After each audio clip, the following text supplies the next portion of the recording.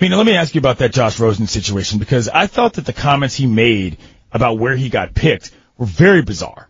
Kind of out of character for a guy who normally talks about his own confidence. Look, he's the guy who is outspoken, but he is not normally somebody who is a complainer. And I felt that those comments about dropping to 10 were very odd. I feel like you walk into an organization and the first thing you're saying is, I should have been somewhere else. That did not seem like a good foot to start off on. I'm wondering what you thought about that, because I like Rosen, but I didn't like what he had to say in that situation.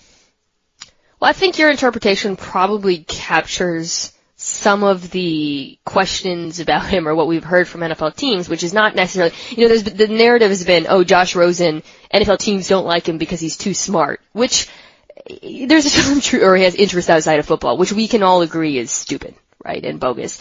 The other question is, tone and attitude, and how do teams feel about that? And I think those comments, Clinton, everybody seemed to read them in a different way. My feeling is generally that he wasn't trying to say, I don't want to be in Arizona. He was trying to show some competitive spirit, right?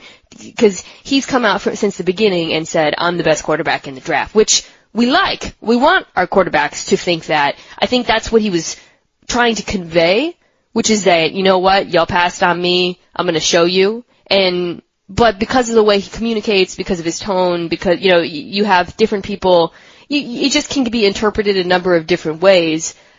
I don't mind. As someone who roots for a team in Arizona's division, I was bummed out because I think this was a steal. Absolute steal for them, him dropping to 10. I said earlier, I wish, if you had asked me a few months ago about Baker going